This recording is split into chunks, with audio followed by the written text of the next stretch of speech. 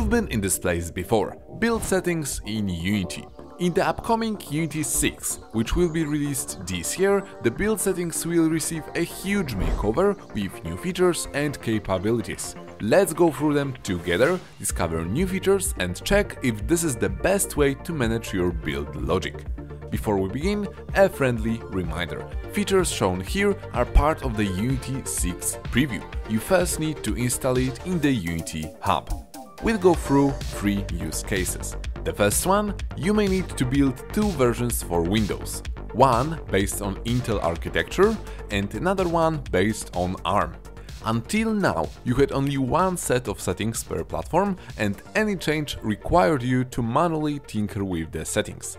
But now you have the ability to create build profiles. Build profile is a configuration file that stores info about platform settings, and even optional player settings overrides. To create one, click Add Build Profile right here and select your platform. I'll go with Windows. That created a new list position. Here you can see a familiar settings. Scene list, let's add currently open scene here, and platform settings. For now, I will stick to Intel 64. I can now build it. Let's switch profile, it was previously called Switch Build Platform, and click Build as usual. After that process is done, time for the second build. Also a Windows build, but this time for ARM processors and with development settings. Normally, I would need to override the existing platform settings and build again, but now I can create a separate profile. Right-click on Windows and click Duplicate. Maybe let's rename it to Windows ARM. Then here I will change the architecture to ARM and enable development build. As you can see, that is a completely separate profile, and now if I would like to make some changes and build my game, I can do that without overriding any settings. If you're building the game, it's likely you'll publish it on platforms like Google Play or itch.io. To attract players, an engaging trailer is essential. Unity created this awesome package called Unity Recorder. Unity Recorder allows you to create screenshots, video recordings and other complex elements useful for your game trailer. I've condensed all the knowledge about this package in my new mini course, covering both basic and advanced topics. This includes recording multiple cameras at once, recording animations, transparent videos and more. Check it out now by clicking the link in the description and visit Coco Learn to get Unity Recorder mini course. Time to move on to the next example. You have your project with many platforms configured, but you just started working on a new game and you want all your settings copied. That will actually be extremely easy using new build profiles. The secret is that whenever you create a profile, a new file in the asset folder is created. You can find it in the settings, build profiles. Here I can see all the profiles I've created previously, and I can even edit them here in the inspector. As you might have already guessed, to move them to the new project, just open this folder in the Files Explorer and copy it to the new location. That will move all the settings and configuration without the need to set up everything from scratch.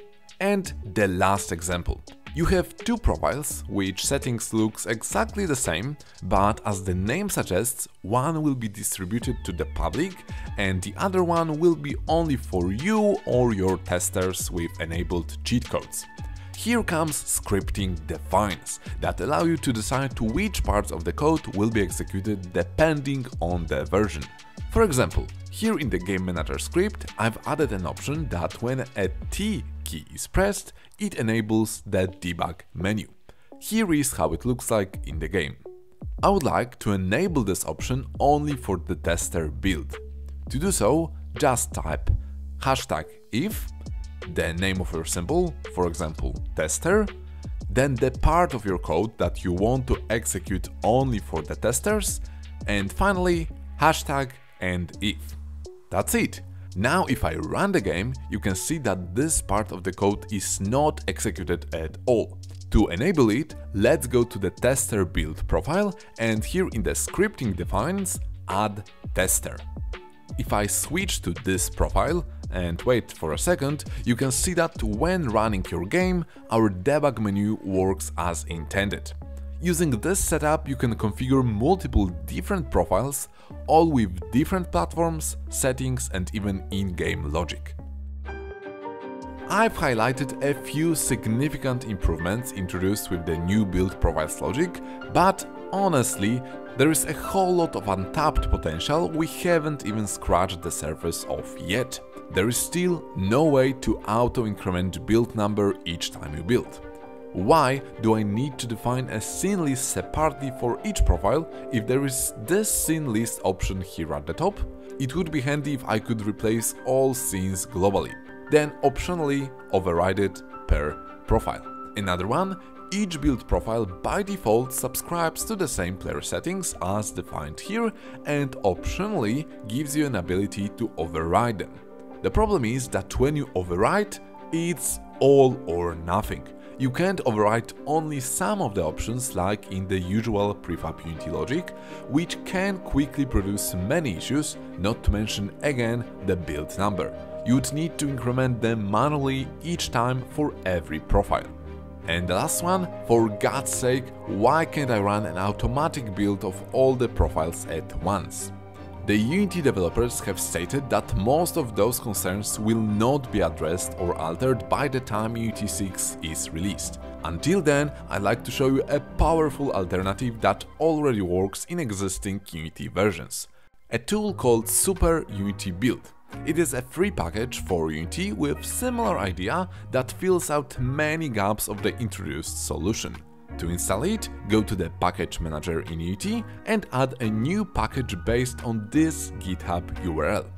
After the install, forget about the build profiles. You can now build your game here in the window Super Unity Build. I won't cover this tool very deeply, but let's quickly configure a common scenario.